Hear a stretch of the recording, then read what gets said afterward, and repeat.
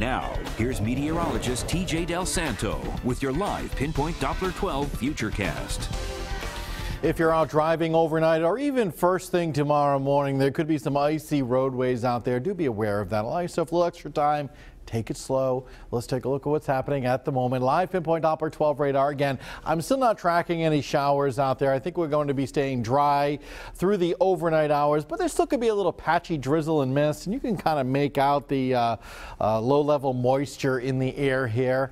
Hurricane barrier cam. We've got dry skies in Narragansett, but you can make out that the roadways are still fairly wet, and temperatures, even at the south coast, are falling down into the lower 30s. Here in Warwick at 31 degrees. They've got a wind now from the northwest at 3.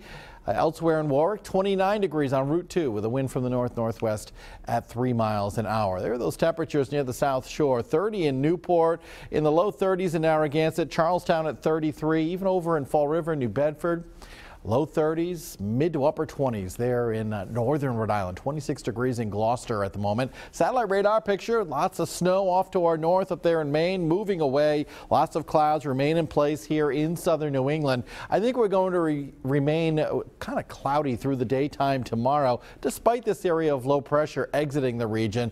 Here's our Futurecast. We already jumped ahead to 8 o'clock on Wednesday morning with lots of clouds. I think there will be a little bit of sun throughout the daytime tomorrow, but more clouds than anything else. Here we are, 5:30 in the evening, nice and dry, but there will be some changes throughout the evening tomorrow. Little disturbance passes on by, giving us some scattered rain showers late Wednesday evening into early Thursday morning, but it's gone by Thursday morning at dawn. Through the day on Thursday, we'll see clearing skies in the morning, sunshine for the afternoon, and it looks dry for New Year's Eve itself. Forecast for tonight. Overnight lows about 28 degrees in Providence. Still a little freezing drizzle and mist. Watch out for those icy roadways. Tomorrow morning about 32 degrees. There'll be some icy surfaces first thing in the morning.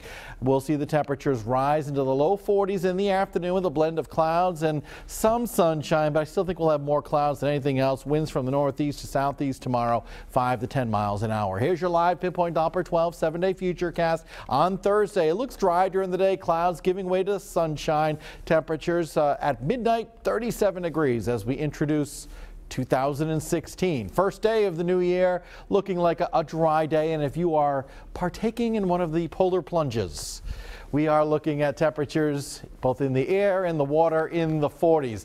You know, the average high for the average water temperature for this time of year, I think it's about 38 degrees. So we're looking at above average water temperatures, 46 degrees. That's not too bad. Air temperatures will be around 43 degrees for the high. Saturday and Sunday staying kind of chilly with blends of clouds and sunshine each day. Be sure to get our updated Futurecast by downloading our WPRI Pinpoint Weather app. You can get it at the App Store or the Google Play Store for free. So just watch out for those icy spots overnight. Even first thing tomorrow morning, there could be some slick roads. All right, TJ, thanks. And coming up next on Eyewitness News at 11, a thief